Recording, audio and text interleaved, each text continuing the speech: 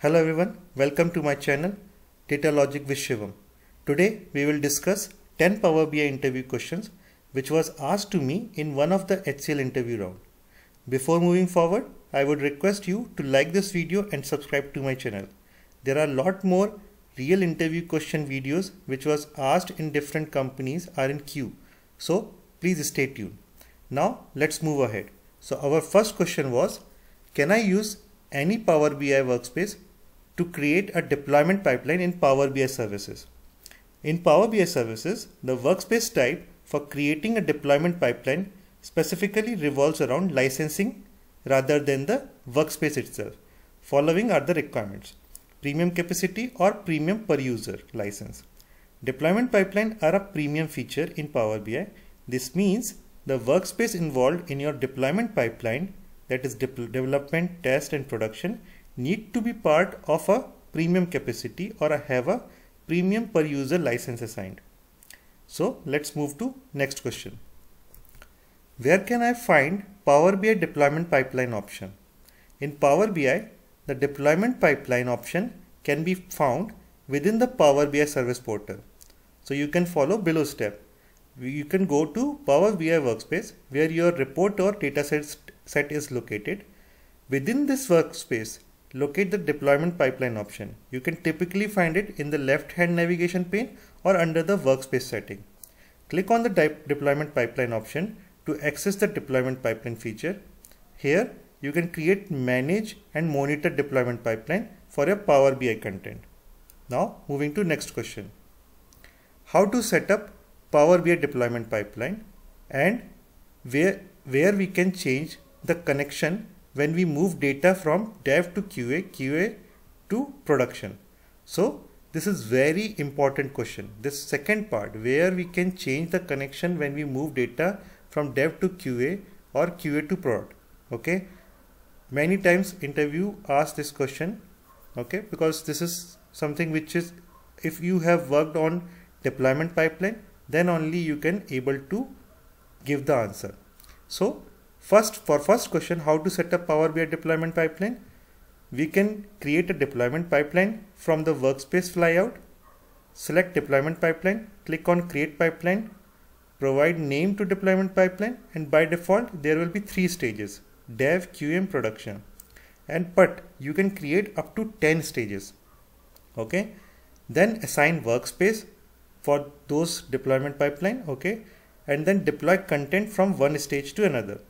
Now this is the first part of the question, which is how to set up Power BI deployment pipeline. Now the second part, where we can change the connection when we move data from dev to QA or QA to production. So in deployment rules, each stages will have different database or different connection.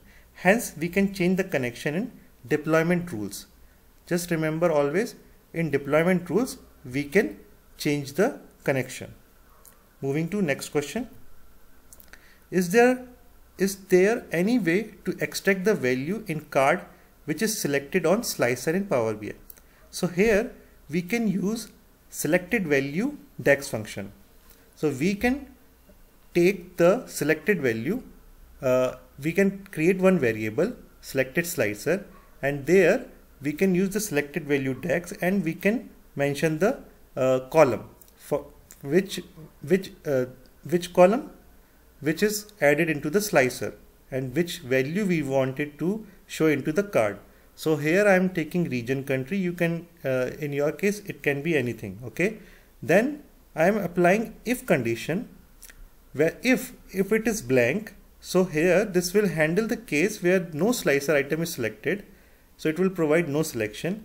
If it is not blank, then it will provide me the selected value which is in slicer. Okay.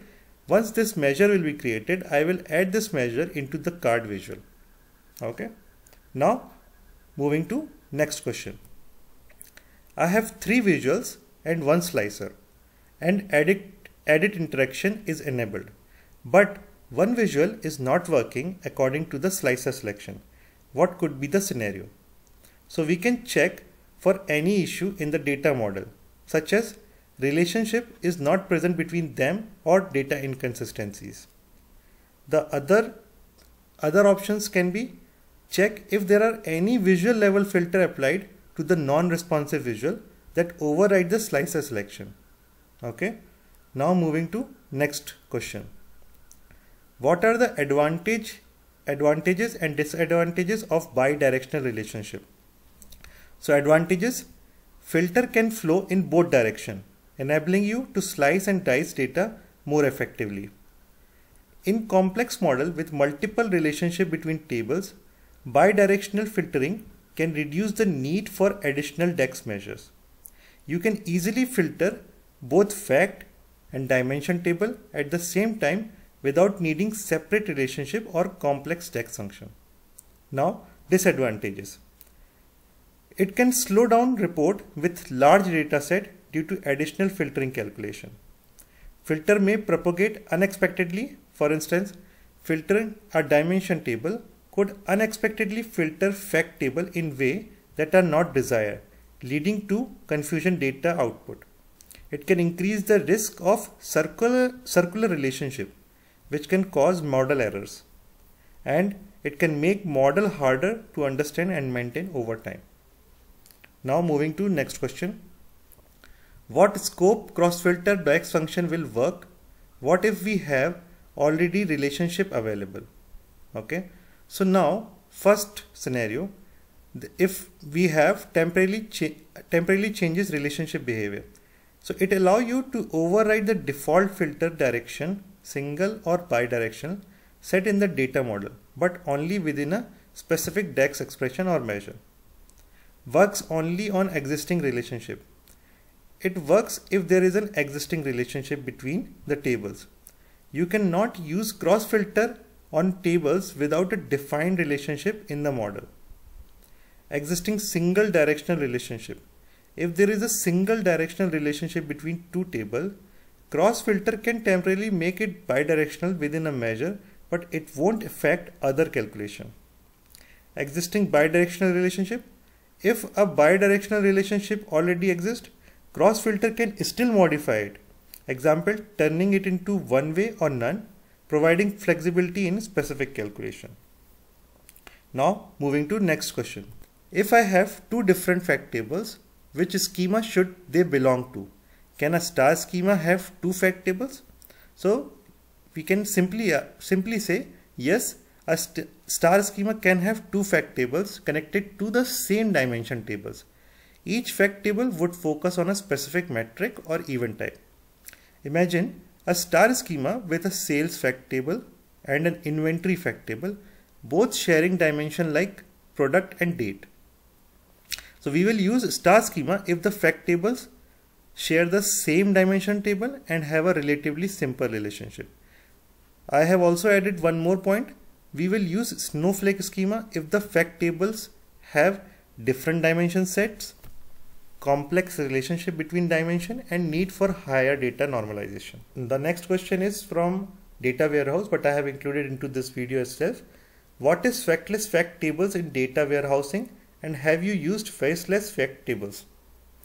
These tables focus on relationship and events between dimensions, not numerical measure.